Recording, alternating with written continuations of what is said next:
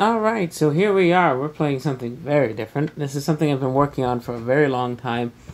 It is a MAME computer, which will end up in a cabinet at some point. I'll be down here in this little box. You can actually see me doing what's going to be in the main picture. Today we're going to be playing a game that I hadn't had a lot of experience with prior to setting this up. But now that I've set this up and have tried it out, I've actually enjoyed it quite a lot. And it's a game called Kicker. I have set this up where I can use these controls here. There we go. I had to figure out which button it was. So it routes it through MAME. And yeah, if anybody's not familiar with MAME, it basically is a emulator that emulates arcade cabinets. It's not perfect. I've had to implement 3 other programs to get all the games to work. So let's enter a coin here, and let's play some Kicker. So if you haven't figured it out by the title, the main point of this game is to kick. Couldn't be any more simple than that. So here we are, we're kicking away. Those orbs, if you can catch them, are power-ups that are very temporary. Oh. You have to watch out for that edge, because you will just fall on your face. You basically get 3 hits and then you're out, so to speak. This guy has a little extra life. The second round on each level has, I guess you would consider, a boss. When he starts blinking, that means he's about to die, which is the same for yourself. As you see, I just got a power up there. Oops. I did die, but it does save your place, which is nice. You can see along the top how many people you have to kick before you move on to the next round. Right above where it says 1, 2, 3 out. Ooh. I've done better. There's just this guy. And there we go. Let's move on to a new location. An outdoor one.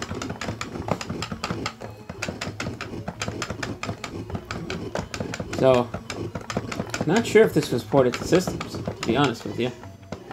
If it was, I've never seen it. I feel like this would make for a good NES game. It just has that NES feel to it.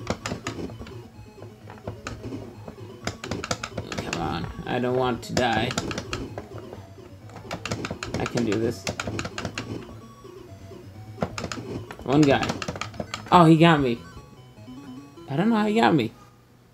That's alright, I've got a little more health left, and at 30,000, I believe, you gain another life. I think that's how this goes on. Yep, there we go. Alright, so this,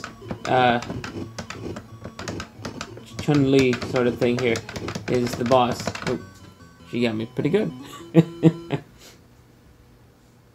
Now, even if you put in multiple coins, you don't get to continue. So if I were to lose again, we will have to start over at the beginning. But in the all-immortal words of Steve Benway, this is not a walkthrough, playthrough, review, anything like that. Just me playing this game badly, so you can see what it looks like. And if he ever watches one of these, he'll know that I've been ripping off that for some time now. Oh yeah, we don't have time for this. We're going to play another round, is what we're going to actually do. So put in another coin by Konami, 1985. Not pachinko. If only they would have known what their future would hold. Yeah, this game, I must have seen a video on it somewhere.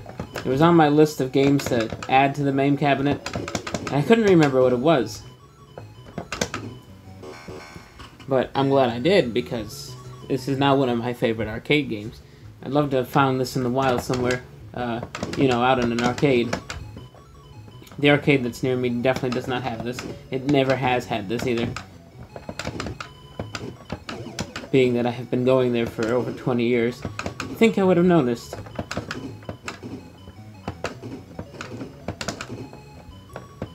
Yeah, most arcades you go to now, they got all these... It almost looks like cell phone games, but in arcade form. I was just in an arcade that's in Disney, and it's just, I don't know, the games don't feel very arcadey anymore. They just seem like you're playing a glorified cell phone game with giant screens and controls. So, to remedy this situation, there's where the MAME cabinet comes in. And MAME is something that you can play in just about any computer, even going down to as like a RetroPie kind of thing. It doesn't take a lot of power to play something as simple as this, which, at the time I'm not even paying as much attention to this game. I'm doing so much better. There are some games, though, where it does take some good graphical power to make work properly. I am running a quad-core 3 GHz... Ooh, I was taken out. AMD 640 from back in the day. It's actually quite old now, but works great. It's mostly all MAME uses is processor. You actually could run it with integrated graphics, because MAME doesn't look at anything else. Now, if you're using another emulator, like RetroArch, RetroArch has the capabilities of outreaching to your graphics card. Some of the games like Tekken Tag I had to use RetroArch with. Otherwise, it just wouldn't play. It would, well, it would start. Wasn't playable, I guess you can say. But even in that, RetroArch's not perfect either. Oops.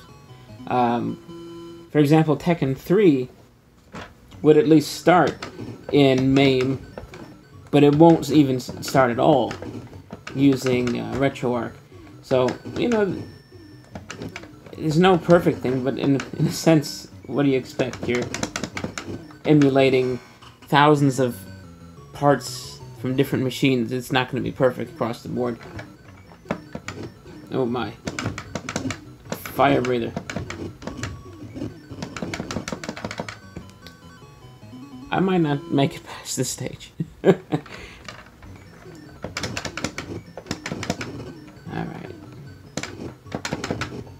Maybe if... Ooh, a knife thrower. Maybe if we, had to outmaneuver him? Yeah. That's what it takes.